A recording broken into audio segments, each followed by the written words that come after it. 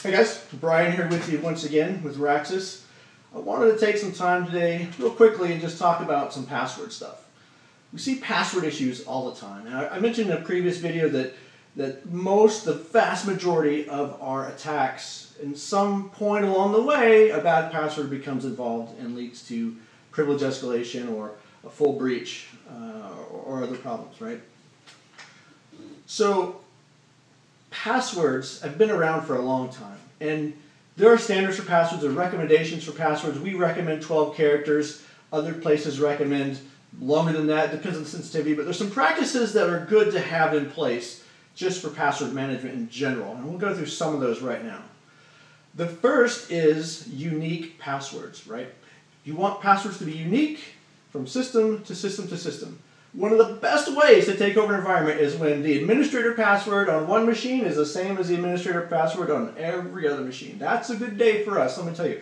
Because once we know that password, we own the whole place, right? So password reuse is a real problem. Another thing are weak passwords, passwords that are easy to guess.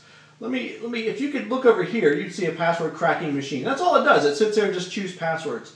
That password machine can guess upwards of 7 million guesses per second. You think password 123 is going to stand up to that? Not likely.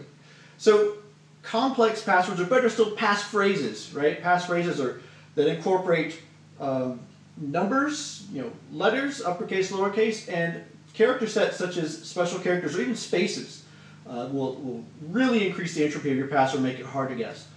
So when you have passwords like that, they're resilient to what we call brute force attacks, right? We try to guess all the names that are possible, or all the words that are possible, rather.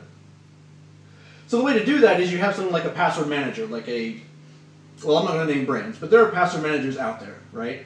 And those can help you by managing all these unique passwords, and you have like a master password. So you have the software, you log into it with your extremely long, extremely complex password, and then it has a listing of all your, and that helps you keep passwords unique, so that if one password is compromised, so what?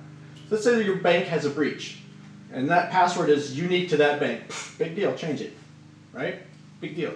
But if that password for your bank is the same as for the IRS, as for your company, as any other kind of services that you might have, your investment firm, any other stuff, your cable company, then you got a problem, because you don't know where that password is on Betcha. You don't know every single site you've ever logged onto with it. So password uniqueness and password reuse are two things that are really important to watch out for.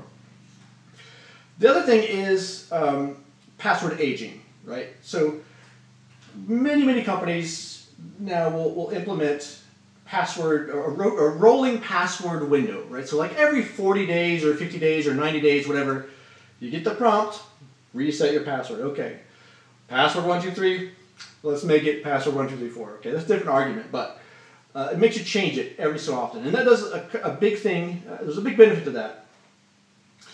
Frequently, companies get breached. It just happens. Companies get breached, and when that happens, their password databases and passwords and usernames and all that stuff usually end up on the dark web somewhere, right? And hackers buy that stuff. They purchase it and then they go after accounts and they shoot them all over the internet and try to find stuff, or they sell them again or whatever. If your password has been changed since the time of that dump, who cares? That data is stale. So you want to make sure that you have a rolling reset schedule on passwords, so that if one of your password assets, one of these services, whatever you log into, if that's breached, then the data has no value as far as you're concerned, right? So password aging is another critical thing too.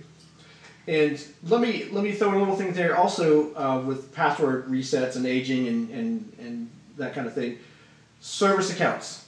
We see it all the time that service accounts, such as things that run, patching or management or provisioning or whatever, service accounts very rarely are set up to change their password. So the service account that was created 5 years ago still has the same password today in many environments. And you say, great, well, that password's huge. It's 30 characters long. Guess what? There are places on those machines where that password lives. LSA secrets is one place we look for that stuff. When you first create an account and put the password in it, Windows happily stores it in the registry for some I don't know why they would do that, but they do.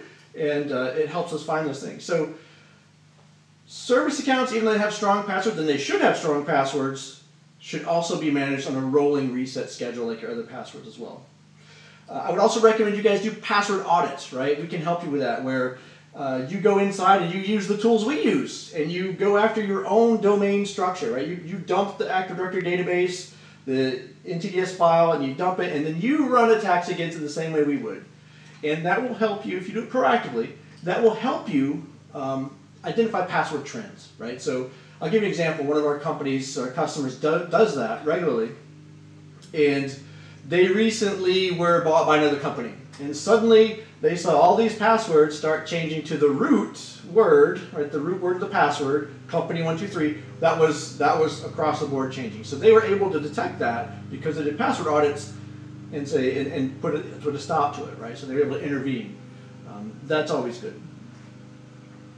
I think that covers the password stuff I want to talk about. So, in light of that, guys, block and tackle stuff, passwords are extremely critical. It's the #1 thing we see. Please, please, please get your passwords straightened out. And I hope you guys have a great day. Take care.